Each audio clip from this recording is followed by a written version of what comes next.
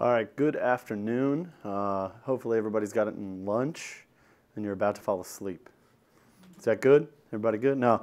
Good afternoon. My name is Sean O'Dell. I'm a senior staff architect, and I'll preface that a cloud architect at VMware.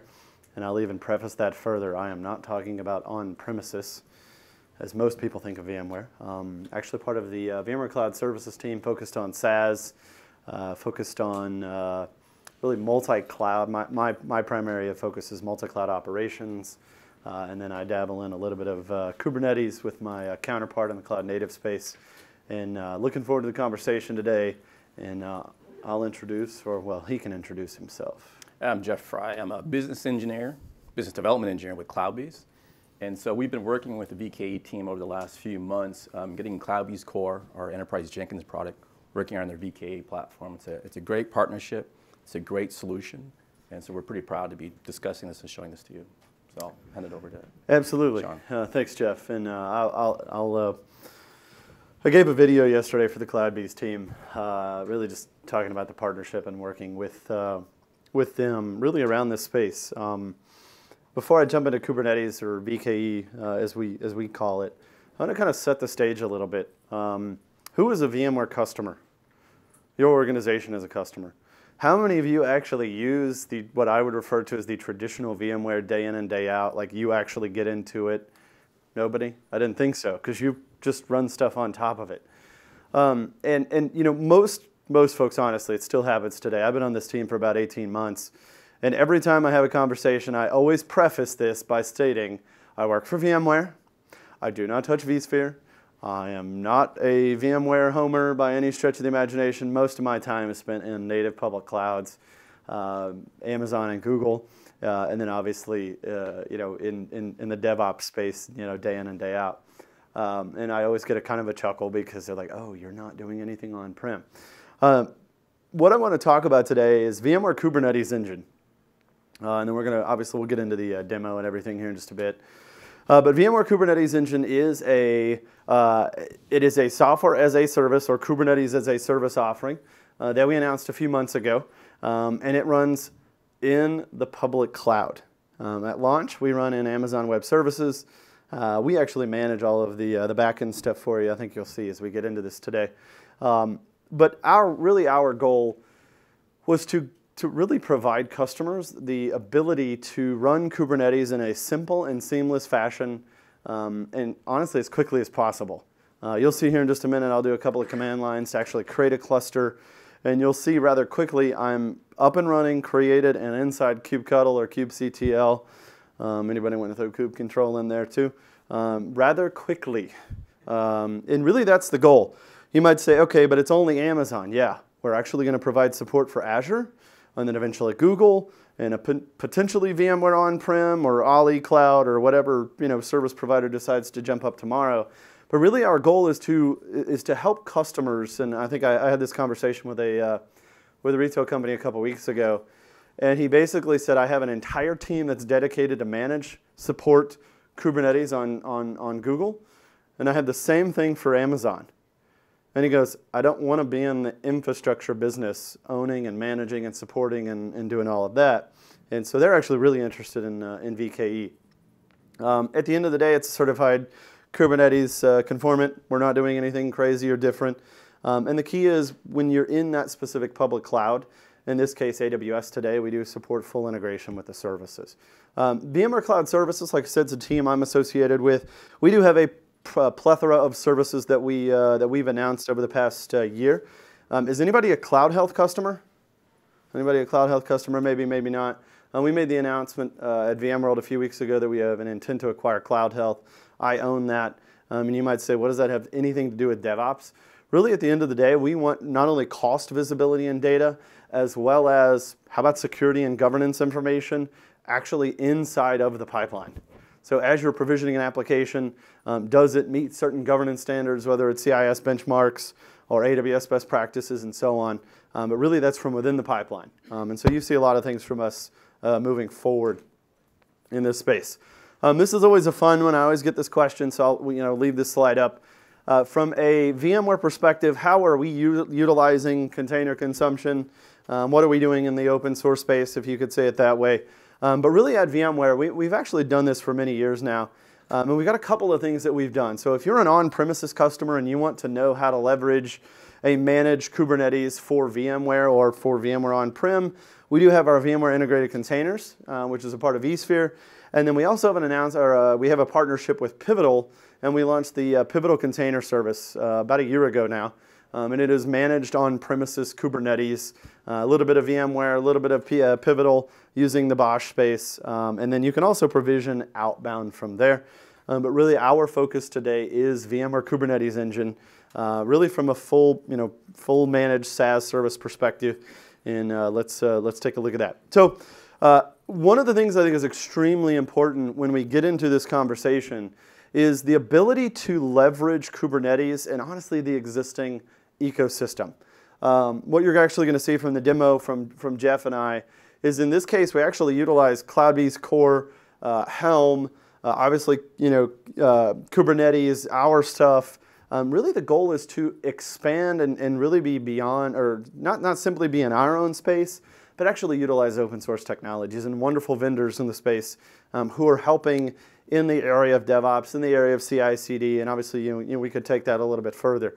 And so we continue to leverage that, and we're going to continue to expand on those partnerships. You'll see some really good things from us in the upcoming in the coming months of how we're doing that, and really just kind of the additional space there. And this goes far beyond Kubernetes, by the way. This goes into microservices and some of the things that we're doing there. One of the key benefits of VMware Kubernetes Engine, probably the question you're asking yourself is, why is this any different than a VKE, a GKE, an AKS, an EKS, a Fargate, whatever it may be. And there's a lot of similarities. I think one of the key differentiators for us is what we call a smart cluster. And yes, it is trademarked, right? Because we think we've got some intellectual property that is really beneficial. And what we've done is we actually automate the entire process, the entire infrastructure of a Kubernetes deployment. What I mean by that is that's all the way down to the worker nodes. We're going to spin up, spin down, spin out, spin up, however you want to term it, but you as the organization are not having to be the ones who manage it, right? I'm not going to go pick on ECS or some of the others in the space, but at the end of the day, do you really want to manage Kubernetes? Probably not. It is another piece of infrastructure. It should work like you want it to be. So what we've done with the smart clusters is we're really optimizing resource utilization. That does help with cost, right? We want to be as cheap as possible. And then the other key is built-in high availability. And I normally don't get into the GUI. I'm going to show you a little bit of it today. But really our goal with the VMware Kubernetes Engine is to get you into Kubernetes and be done with it. Simplify that entire process. I know that seems, some people are like, why would, no, do you really want to be managing Kubernetes, the infrastructure around it? Probably not. I want to deploy applications. I want to use my, open source solutions, whether it's Jaeger or Helm or, you name it, to be up and running and creating my applications as quick as possible. One of the key differentiators with our smart clusters is we do have a development cluster and obviously a production smart cluster. I'm going to provision into a development smart cluster today, but this just gives you a high level of the pieces that are available to you.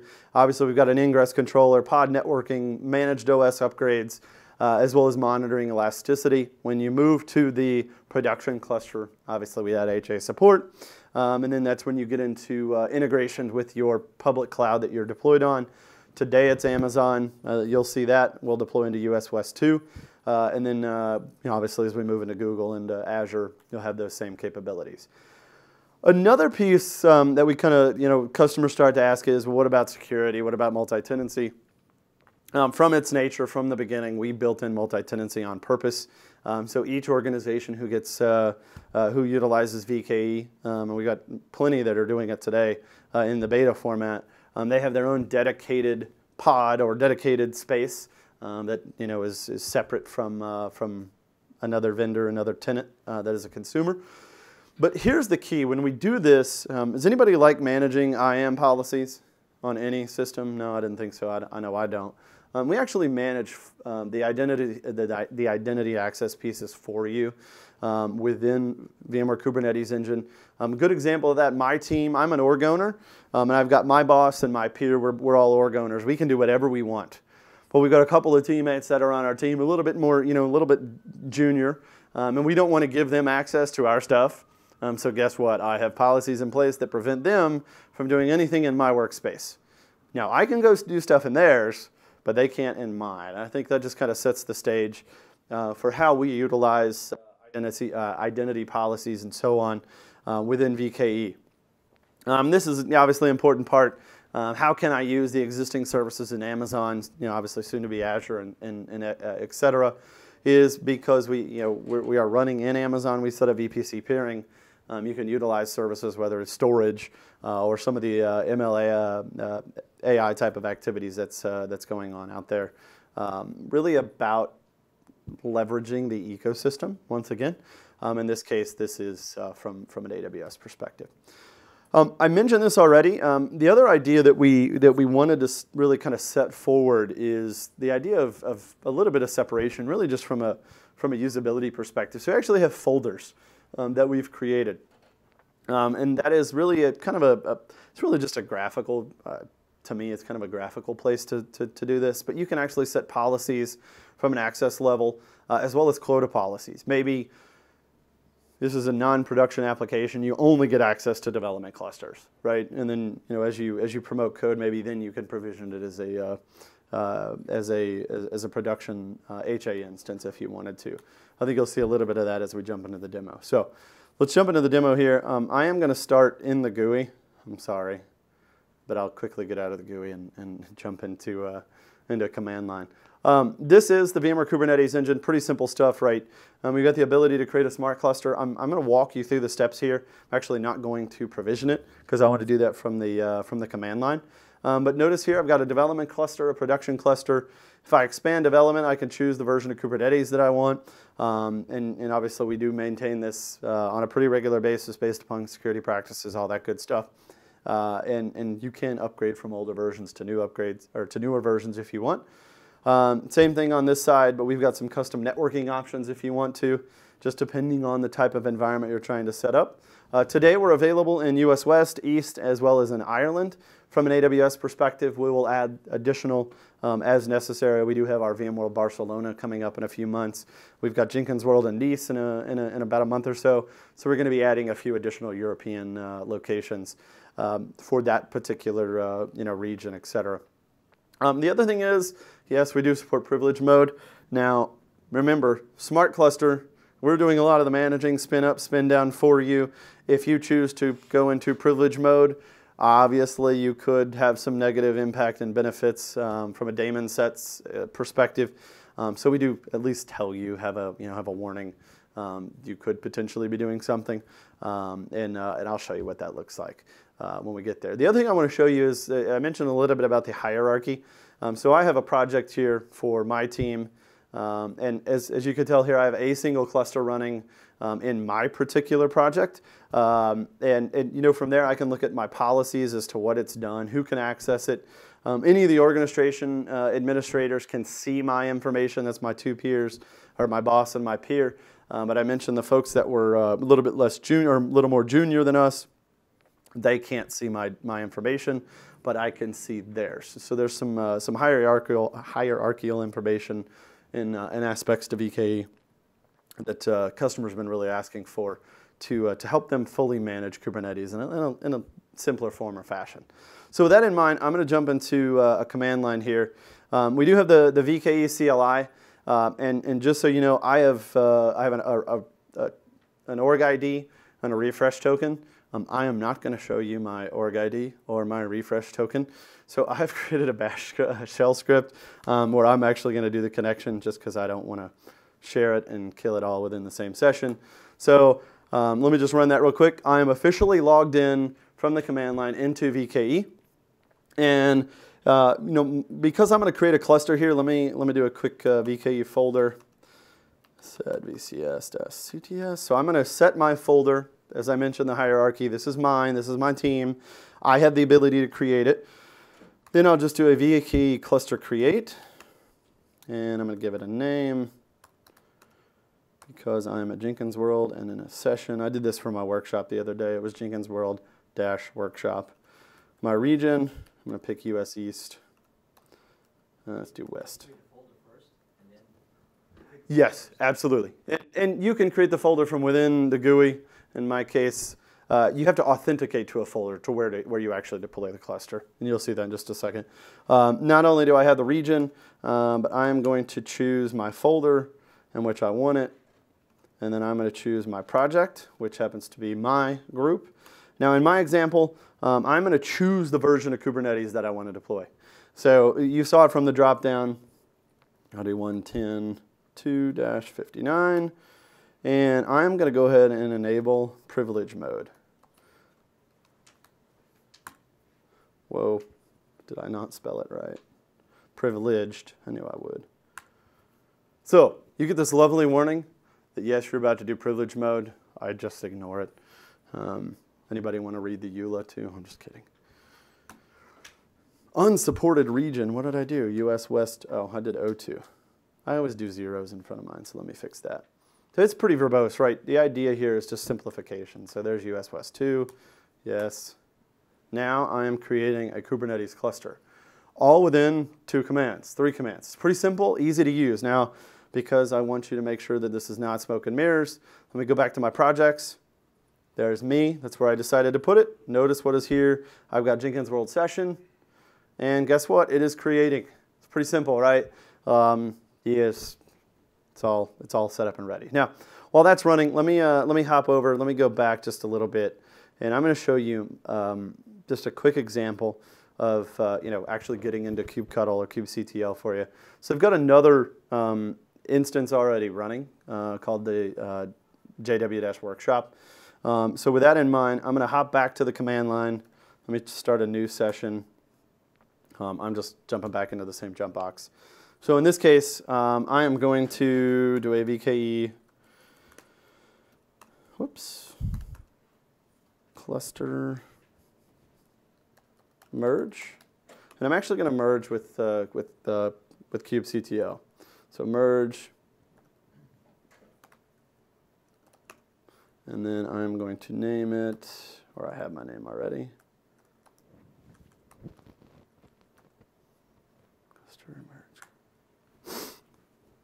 Now my context is set to that particular cluster from a Kubernetes perspective, and just to show that it actually is real.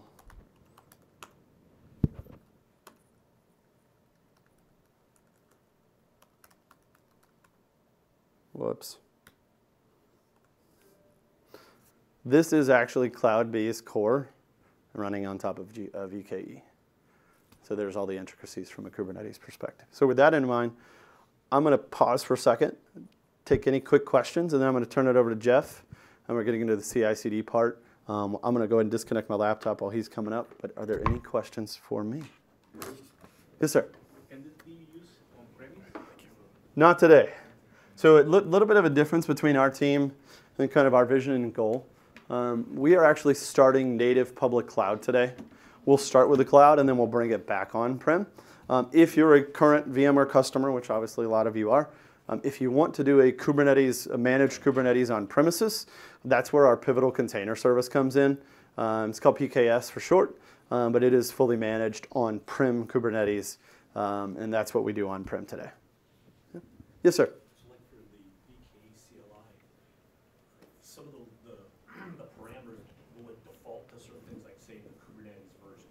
Yeah. You have to always Oh, no. There's a default. Yeah, absolutely. The default is always the latest version that obviously we're supporting.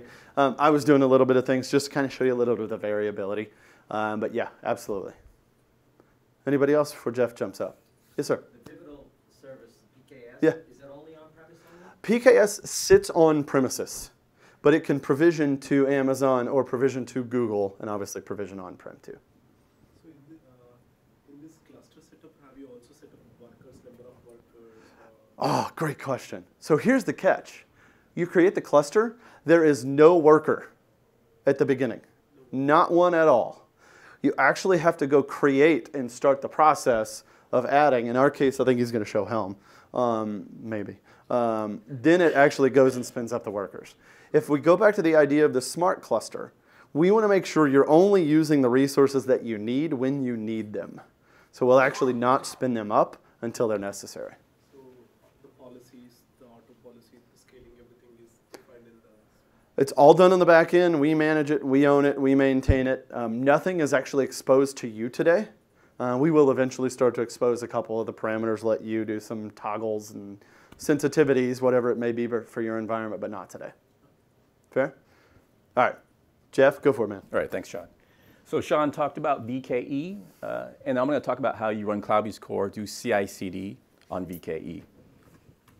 So first thing about CloudBees Core, if you're not familiar with CloudBees Core, it's Enterprise Jenkins. And so this supports large-scale deployments on-prem and cloud platforms. And so you're probably used to running Jenkins as a single master. With CloudBees Core, we provide something called Operations Center that helps you manage all these Jenkins masters.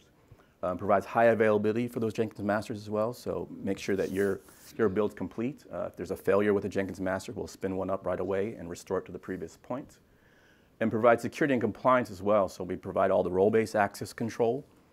We have security for your plugins, so you're probably putting in a lot of plugins. We have something called the CloudBees Assurance Program.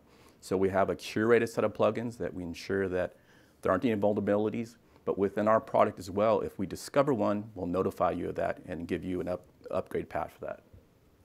And we also provide simplified management. And what that means is, as you bring on teams, we have a nice team onboarding process where you create a team, it'll create a Jenkins master for you. You'll be able to add your team members, and you also pick the type of development you're going to do. So if you're going to do Java development, those plugins that you require will be automatically installed. And then you can create your own as well. And then obviously we provide enterprise support. And then with the latest CloudBees Core, we're all Kubernetes based. So Sean talked about VKE, but the great thing that I want to point out about VKE is again, it's fully managed, right? If you use some of these other Kubernetes platforms, it's up to you to bring in the Kubernetes node. You have to manage those. You have to update those. With VKE, and Sean showed you through the CLI way, but the way I use is through the UI. I went down through here, made my selections. I had a development cluster, picked the region, and then I just simply hit create. And at that point, I download the CLI, and I can start working right away. I can just focus on my application development and not have to worry about Kubernetes at all. Let's jump back. So we're going to do the CI/CD demo using CloudBees Core on VKE, and what we're going to do is we're going to use Spring Pet Clinic as an example. So we're actually going to do a Docker build. So we're going to do we have a bunch of Java code. We're going to do the Maven build. We'll do a Docker build, and we're going to push the Docker hub, and then deploy the staging server, all on VKE. So CloudBees Core Jenkins is on VKE. All the pipeline execution, all the containers that are spun up to do this will all be on VKE. So the pipeline we have here, again, we'll have a Maven build, Maven install, and that'll be handled by a Maven container that's spun up automatically. Docker build and push, we'll have a separate Docker container that's spun up. And then deploy the staging server, we have a special VKE CLI kubectl container that'll handle that. And this is all defined within a Jenkins agent pod that we define that will be in our repo, and I'll show you how that's done. And then those will all be spun up. The work is done, and when that work is done, they'll be spun down. So let's go ahead and do this. So I'm going to jump over to my CloudBees Core. Again, this is running on VKE. I've already installed this through Helm. And I'm going to go ahead and jump over to this pipeline that I have set up.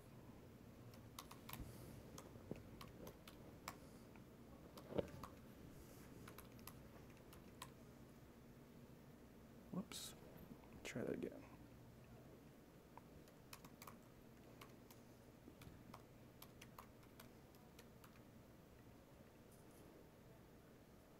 All right. Let's jump over to Teams.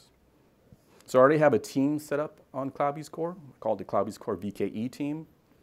I'm going to go over to pipelines. So I have this one pipeline set up, and it's actually connected to a repo that will pull all the code down. I'm going to go ahead and manually execute that. Typically, your developer would commit code, and that would trigger it automatically. We'll click on this current run, and we can see this kicked off. So let me jump over to the repo to show you what's going on here in the background. So this pipeline is defined by this Jenkins file. Go ahead and zoom in. Yeah. Okay, so here's my Jenkins file. I have my stages here, so here's that Maven stage, and I've specified here this is going to be handled by this Maven container. If we go down here, the Docker build and Docker push is handled by the Docker container, and then the deploy to staging server is handled by that VKE CLI kubectl container. And here's all the work that's being done. Now, the way these containers get defined is if I go back, we have something called the pod template. And this is just a Kubernetes deployment file. The kind is pod. And then here we go. Here's the Maven container. Here's the VKE kubectl container. And then here's the Docker container. So now if we jump back to our executing pipeline, so what's happened is that pod has been deployed on VKE. Those containers have been created. And so in this first stage here, the Maven container has been acquired, and now we're doing the Maven build. This will just take just a few seconds here. All right, so that's complete. So now what's happened is the Docker container has been acquired. It's doing the Docker build. That's complete. Now it's doing the Docker push, and it's pushing it to my Docker hub repository. Let's refresh this. Okay. And this will get updated here in just a few seconds. There we go. So that new image was pushed to Docker hub. We jump back. That stage was completed. And now it's doing the deployment stage. So now it's pulling down that image from Docker hub and deploying it onto VKE.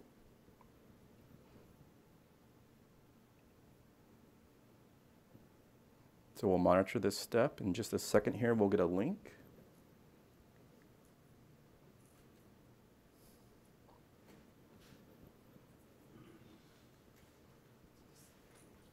Same Kubernetes cluster is used for CloudBees Core and also your application. Correct. That is absolutely correct. It doesn't have to be, but it's a little bit of demo fun. Yeah. And there you go. There's our Spring Pet application. So that was all done in just a few minutes. So just to kind of summarize what we just did there. So as a developer, this is great because in my repo, I have my code, I have my pipeline as code, and then I have my container infrastructure that executes that pipeline as code in my repo. And then with CloudBees Core, that's all read in. That all runs on VKE and executes in just a few minutes. Can you say those three things again? You had what in code again? So we had my actual code. They had the pipeline as code. That's the Jenkins file. And then we have the container infrastructure that's used to execute that pipeline as code. And that was the pod template. And then all executes on VKE. Pod template is a YAML file. Correct. It's a Kubernetes deployment file. Yep. All right, and that's the end of the demo. So you can visit the VMware booth and CloudBees booth. Any questions? Yeah, any questions? So right now you have shown pod template is part of application project, right? Correct. So if we have, let's say, more projects at enterprise level, I don't think that's the right place to be. Yeah, you could have like a store if you want to use these, reuse these pod templates. That's probably the best way to do it. But just for the demo purposes, the show and the repo and everything, that's what we've done. But when we install the CloudBees Core itself, we can add the pod template. Correct. Yeah, that's correct. Yeah, you can specify a different location if you want. Here's the difficult part. We can actually spin clusters up so easily and then spin up necessary applications. It's hard to demo in a lot of ways. So we actually add some additional steps to at least show you we're doing this in a real way. Mm-hmm. Yeah. I was curious on the best practice. Yeah. Oh no, no, this is not a best practice by any stretch. That's not this session. Yeah. Yeah, that pod template is specified here in the Jenkins file. It specifies a YAML file, but you could also have a URL as well. Yeah, and just kind of help everybody out. So I do have a couple of tries to VMware Kubernetes Engine. If you're interested in PKS, I got a few of those as well. But really, our goal, our state with VKE, today we're in beta. I mean, I'll be very honest with you, right? We are in beta. We do have paying customers, even though we're technically, I guess we call it IA now. But we do have paying customers who are leveraging this, pretty heavily. but at the same time, give it a try it out. You get some free credits, do all that good stuff. And myself, my team specifically, we're really looking for customer feedback. At the end of the day, you would be the one using it, day in and day out. Obviously there's sales folks who probably care a little bit more than I do about some of these things. I really just want to know what you're using it for, how you're using it, really how you're doing, using Kubernetes. So hopefully this kind of gives you a little bit of a taste what we're doing. Probably a lot different than you might see traditional VMware as. Hopefully that's a good thing. And you can either visit our booth. I'm going to stay here for a little bit and then head down to the booth for a while. But any questions you may have, we'd happy to answer it. All right. Have a great day. Thanks for being here, and enjoy the rest of the day. Thanks.